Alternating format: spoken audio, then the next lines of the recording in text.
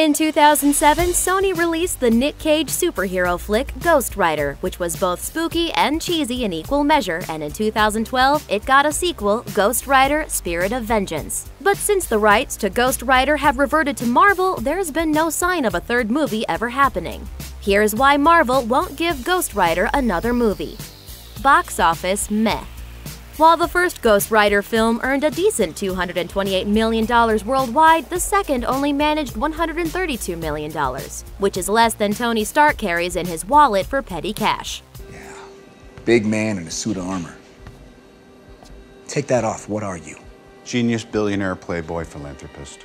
Considering both films were also lambasted by movie critics, there's not much reason for Marvel to put out another Ghost Rider film when they have proven properties like Captain America and Spider-Man to focus on instead, not to mention new franchises like Captain Marvel and Black Panther. Nic Cage isn't interested.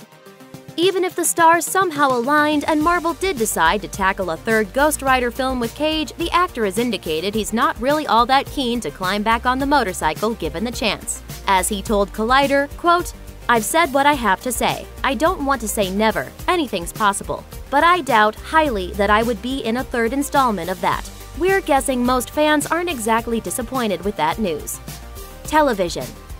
Though he's not on the big screen anymore, there are still some Ghost Rider stories being told in live action. They're just happening on Marvel's Agents of S.H.I.E.L.D. series. You don't get to decide who deserves to die. I'm not the one who decides.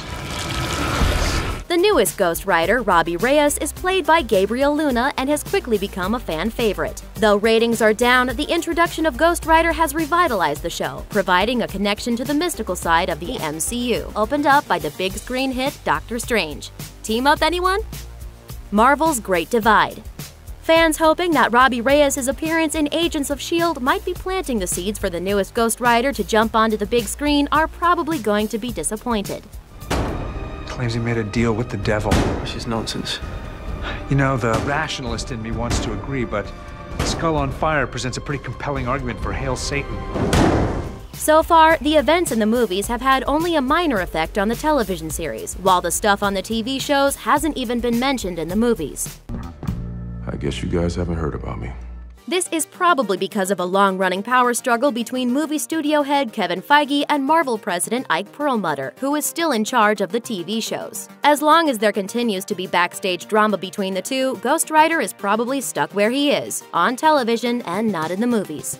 Johnny Blaze is old news. The version of Ghost Rider that Nic Cage played, Johnny Blaze, seems to just be part of the current Ghost Rider's backstory in the Marvel Cinematic Universe. Though Cage himself didn't appear on Agents of S.H.I.E.L.D., the origin story for Robbie Reyes involved Robbie making a deal with the devil in order to save his brother's life. And you're right. There was someone there when I came to. But it wasn't a good Samaritan. It was the devil. Add in the fact that the show also teased Quentin Carnival, the carnival that Johnny Blaze works for, and it seems as though Johnny's story is just prologue in the MCU. Of course, Marvel could always do a prequel series about Johnny's time as Ghost Rider, but we sort of already have that in the form of Sony's 2 films. No more crap.